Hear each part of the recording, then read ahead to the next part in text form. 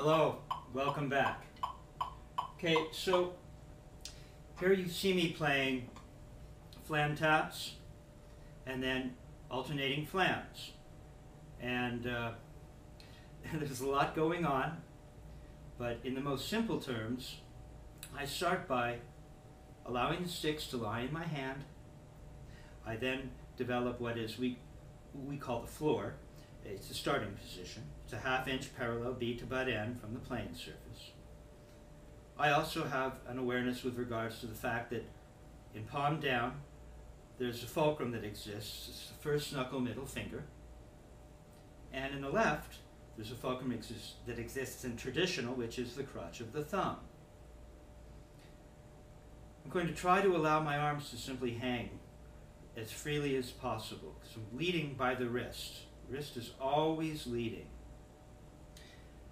Now, I want to simply allow the sticks to have as much freedom as possible.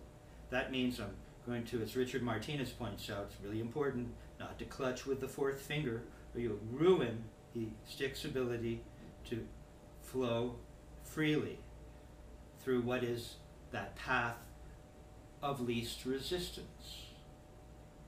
So I start to establish all of those things. As well, in the left, I should mention, we don't want to clutch with the first finger, because as Richard Wilson would point out, then the first finger starts to become the fulcrum. We want to simply allow that first finger to lie on the stick like a feather glued to the stick. As we have all those things in place, and then we're going to put them into practice.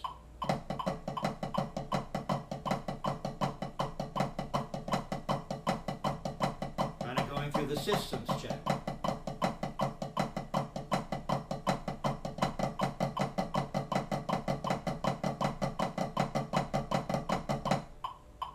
And what we have is what are relaxed or efficient strokes that come from observing all of these different parts of what this technique is about. Well, I hope this helped. Please visit my website, kevincrabb.com, where you can check out the articles I co-authored with Richard Martinez in Modern Drummer on the master teachers Murray Spivak and Richard Wilson. Thank you. Talk to you more next time.